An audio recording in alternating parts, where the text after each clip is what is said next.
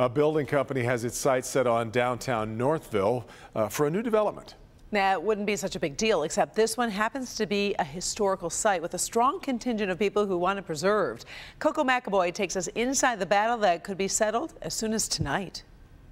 There's a debate in downtown Northville about this building, 341 East Main.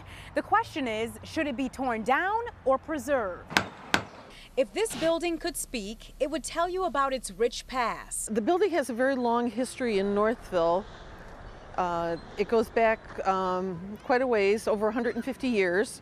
Kathy Bilger is with the Northville Historical Society. She says the building served multiple functions over the years. In the 1930s, Henry Ford loaned it to the community as a building to be used for the American Legion and the American Red Cross. Now the fate of the building will be determined in a public meeting tonight. The property's owner, Guido Bono Building Company, is hoping to get approval to tear it down.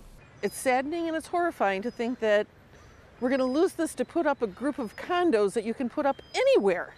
The owner originally planned to restore the property, but believes the structure isn't in good enough condition to repair.